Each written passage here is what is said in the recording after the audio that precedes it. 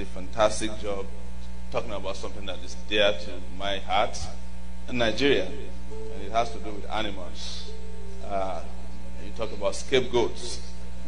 Nigeria has migrated from skipping goats to skipping snakes and skipping monkeys.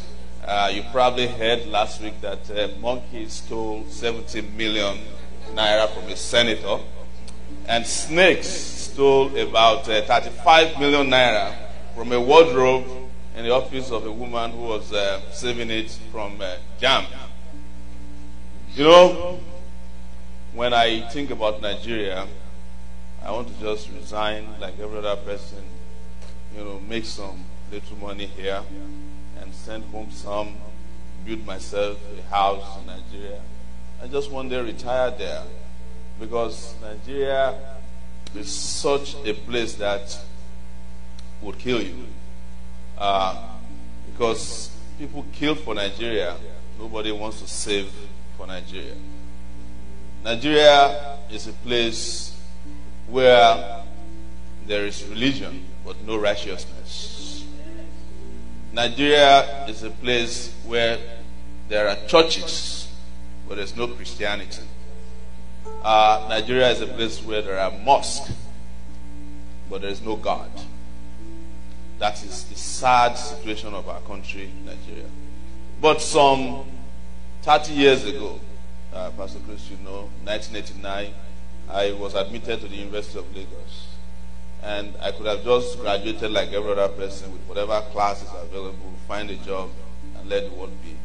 But something called upon me in 1992, 93, that the country was going in a dark direction. And we stood up and fought the military.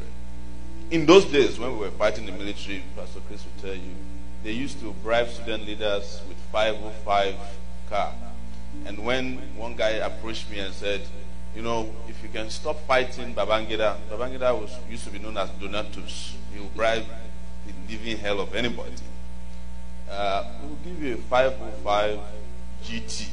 It's the 505 that had air conditioning.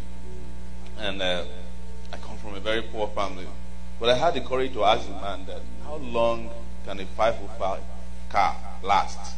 He was looking at me. He said, well, maybe 3 years we'll change it for you. I said to him, that Babangida will not be around for another 3 years, I promise you.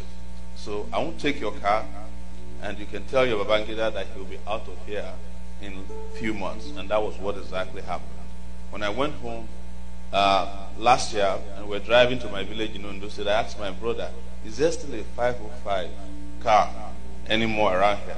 No, they don't exist anymore. The only one we saw had broken down carrying a wedu, and banana somewhere in the bush. It has become a bush car.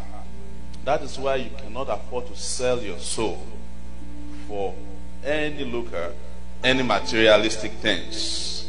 The houses that used to be the biggest in Lagos when we were growing up no longer fit to be described as boys' quarters today, built by very young millionaire. But the sad part is that we don't have a country. And the pharaohs of Nigeria are the ones that are flourishing. We, the Israelis, have been caged and in bondage. And each time we move towards freedom, and somebody is trying to part the Red Sea, sometimes we ourselves say, no, we don't want freedom. Let us stay here. But the time has come, this is 2018, that Nigeria must be freed. Yes, Nigeria must be freed, finally, from the hands of the gerontocrats who have held the country down. Some of the guys that are ministers in Nigeria today, I knew them when I was in primary school in 1979.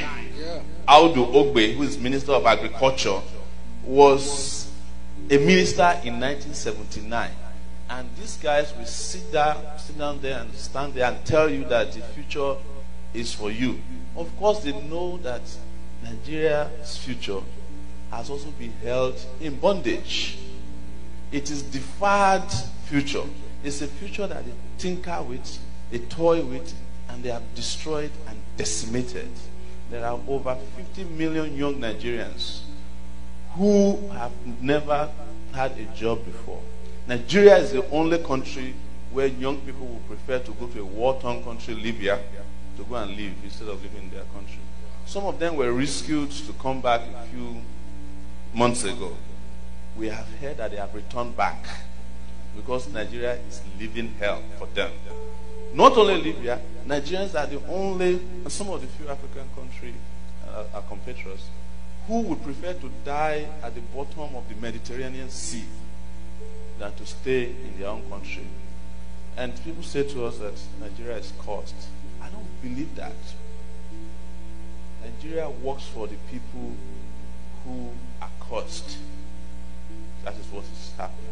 The Nigerian nation is not cursed. It's the people that are handling Nigeria that are cursed. And like you said here today, that the people that killed Jesus Christ, you know the reason why Jesus Christ he never committed any crime. Jesus Christ was killed because he claimed to be, according to them, the Son of God. And they say, how dare you tell us that you are the Son of God? That was his only crime. And when it was time for his prosecution, and Pilate said, choose between, because he wanted to free him, choose between Jesus and this other thing. They said they want Barabbas. Give us, let's take him. He's going to the club with us tonight. You know, that man that claimed that he's the Son of Man, we are going to deal with him. Because why? They were expecting Jesus Christ to be born by the daughter of an aristocrat. And they want to put Jesus Christ in a limousine and decide who sees Jesus and who doesn't see him. Who sees salvation and who doesn't see salvation. That was why Jesus Christ was killed.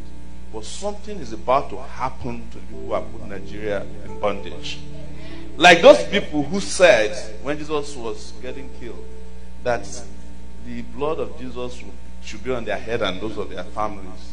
The curse, the destruction, and the bondage in which they have put Nigeria is about to be on their head and those generations behind them who have benefited from the looting and the destruction of Nigeria that has happened.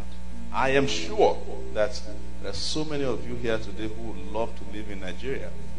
If Nigeria was remotely like Ghana, I don't even want to compare it to the US.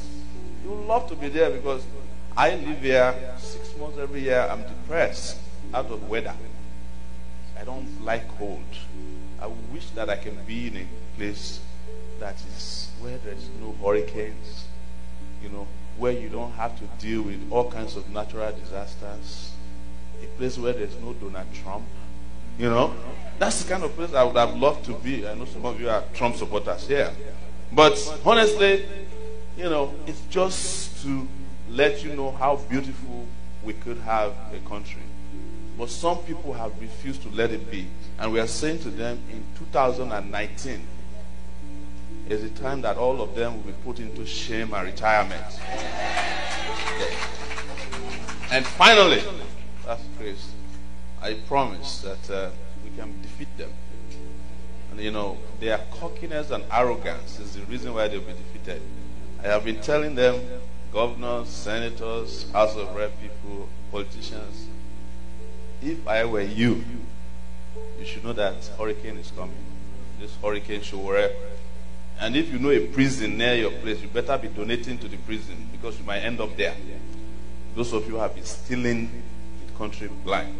Those of you who have made it impossible to construct Lagos-Ibadan Road in 19 years just to finish it.